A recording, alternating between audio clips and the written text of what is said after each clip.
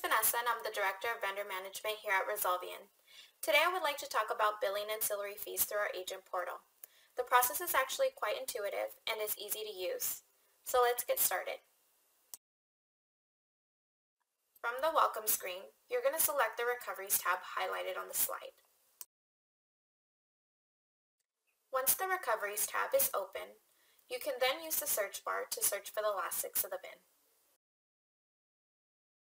The results matching your search will then populate on this page.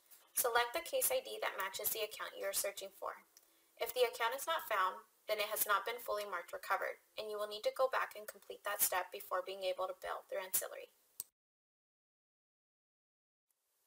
If you are billing for redemption, storage, or transport fees, the status of the vehicle will need to be updated under Current Status of Unit.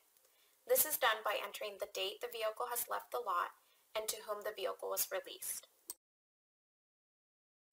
The next step is to upload the supporting document for the service you are getting ready to bill. This is uploaded under the Additional Documents section. Select the document type, choose the file, and upload the file. If the service fee does not require supporting documents, you can skip this step.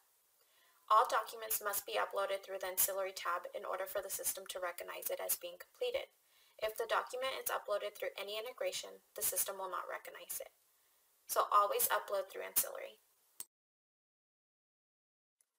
Once the document has been uploaded, you will be able to verify by refreshing the screen and looking at the Uploaded Documents section. Please note the documents are sorted by oldest to newest, so the most recently uploaded documents will be shown on the last page of the Documents section. See example below. The redemption release is shown on the 3rd page. The final step will be to post the fee you are billing. This is completed under the Pre-Approved and Standard Ancillary Fees section. Enter the amount you are billing and the invoice number. Then next to the service fee, click Post to Item. To confirm the fee has successfully been posted, refresh your screen and look under Posted Agent Expense Records. The fee will show as pending until it is approved or declined by our billing team. If the fee is approved, the status will change to authorized. If the fee is declined, an email will be sent to the email on file explaining why and if an additional document is needed for approval. If the service fee you are trying to bill is not listed under the Pre-Approved and Standard Ancillary Fees section, you will need to submit the fee under Unapproved Fees.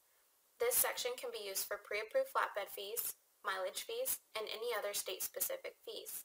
Simply enter the amount, the invoice number, and the fee description.